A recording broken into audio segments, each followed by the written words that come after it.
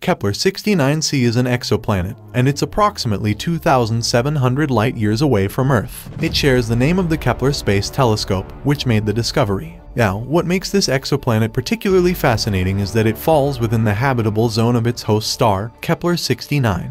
But what's the habitable zone, you ask?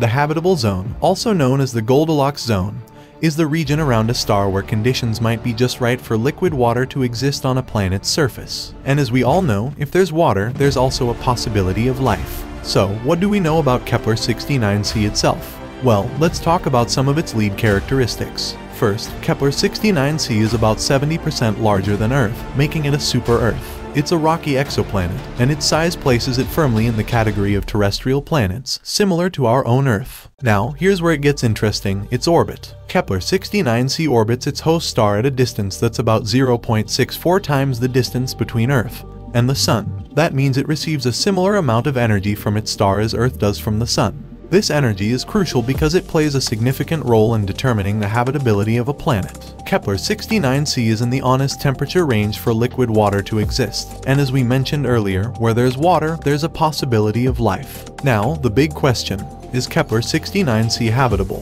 Firstly, we don't yet know much about its atmosphere. An atmosphere can have consequences on a planet's ability to support life. Without the right mix of gases, like oxygen and nitrogen, it might not be habitable as we know it. Also, its surface conditions could vary widely depending on factors like its atmosphere and geological activity. It's a bit of a mystery at this point.